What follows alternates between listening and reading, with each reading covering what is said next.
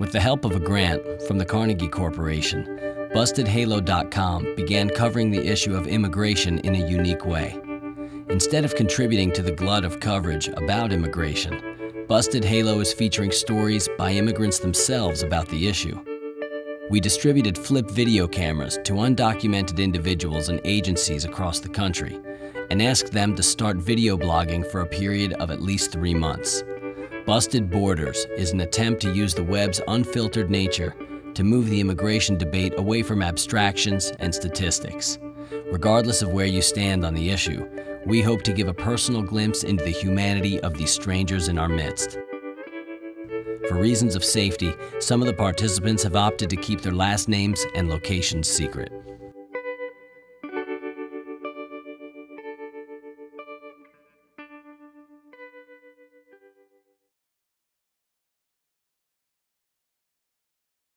Hi, my name is Miguel Garnica Jr. When I was 10 years old, my parents decided to bring us from Mexico to the United States. We applied for a passport in Guadalajara, and they ripped us off we paid like $3 grand back then, $3,000, and we didn't get it.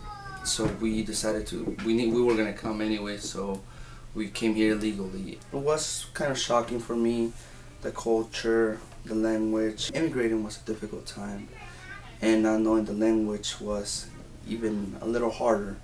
And not having teachers that will speak the language or that they will try to teach you the language was hard.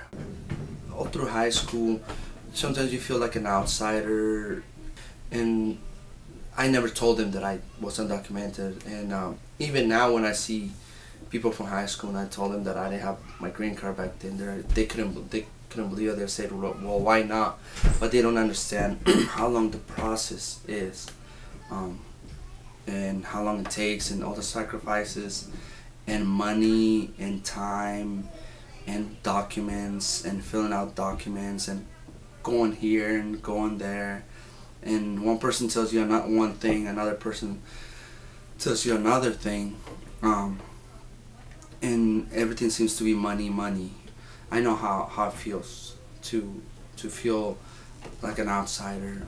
I did a focus group when I first started working here, and a lot of them were saying that people without documentation and people with documentation, the people that have documentation, they make fun of the people that are undocumented. They discriminate them, they talk bad about them, they make fun of them, and this among ourselves.